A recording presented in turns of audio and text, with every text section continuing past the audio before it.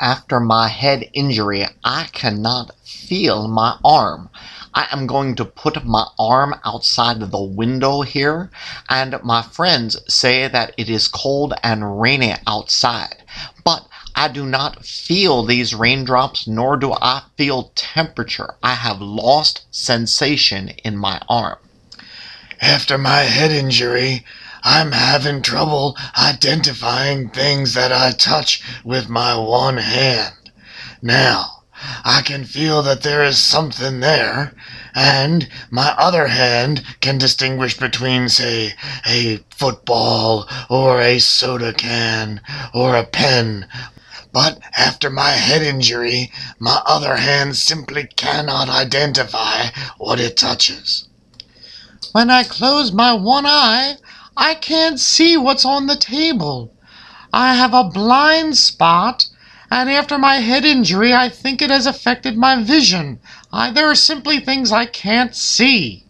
I can see that there is something on the table, like, for sure. But what it is, I just don't know. Not for sure. It is triangular with some yellow and some red circles, but I don't know what that is. OMG. Everyone else says that something sure smells good. I wish I knew, 'cause after my head injury, I just don't smell anything. I sure do smell something, but I don't know what it is. I see what's on the table. I should be able to identify that smell, but after my head injury, I just can't. Yes, now that I'm here with friends, I should feel happy about that.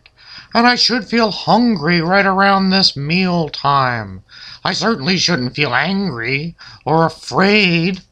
But after my head injury, I find that there have been changes to my emotional makeup, as if my emotions and drives were affected by the damage done to my brain.